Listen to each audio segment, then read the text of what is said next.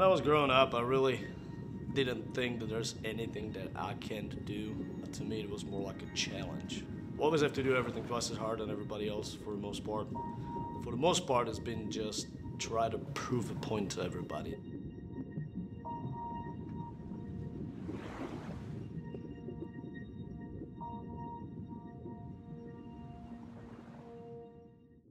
My name is Jan Dvorak. First name is Jan, last name is spelled out Dvorak.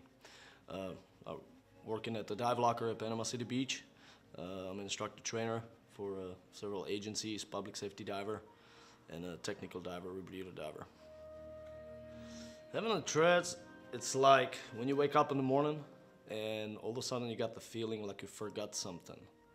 So you wake up in the morning, you know, go buy a business, and all of a sudden you're looking at a mirror, you're like, man, I'm missing something. And you can figure out what it is. And all of a sudden it just clicks in the head, and there it is, you know. So it's like, every day it's like, surprise. But it's what I call it is the part of the package. The most awkward moment, it probably would be getting somebody by surprise. It's actually funny a little bit.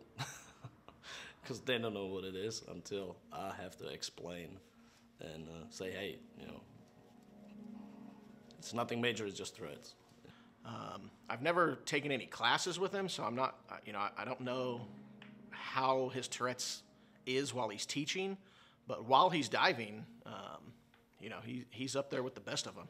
I would dive anywhere, any cave, any depth, you know, any technical dive. I mean, the guy's on point in the water. My name is Chris Ball. I own Performance Scuba in Dothan, Alabama. I'm a technical diving instructor and part of a public safety dive team. You know, I don't know a lot about it. I think that it is not necessarily a physical handicap, even though some people may think that. I think that it is something that's going on with the brain that causes those reactions. You know, I'm no expert at it, but you know, once, like I said, once Jan gets in the water, it's like it goes away. So I think people that have Tourette's, if they're thinking about trying to dive, I would encourage them to do so. Scuba diving was something that I always wanted to do since I was like 7 years old.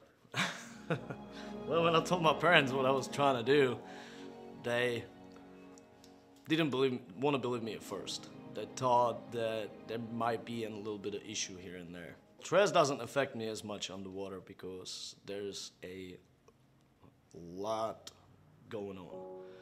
And there's a lot that is taken away from the surface that I don't have to deal with underwater. So the whole entire environment being much more calmer and everything that comes with it, your vision goes into technically a tunnel vision and you're focusing on what you have to do.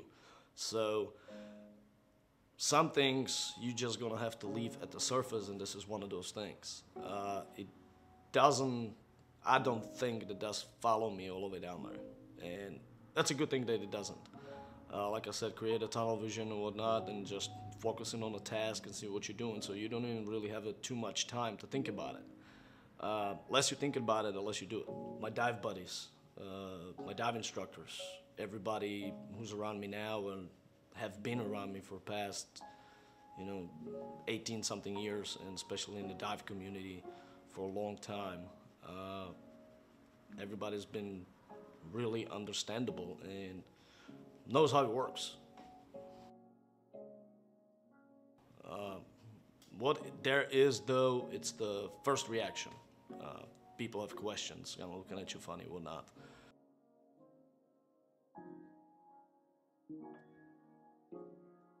As far as in the personal life or challenges in the life as it is, everyday basis, relationships, friends, career, as far as the diving goes and everything else that I do, I can say that I've been really lucky about it.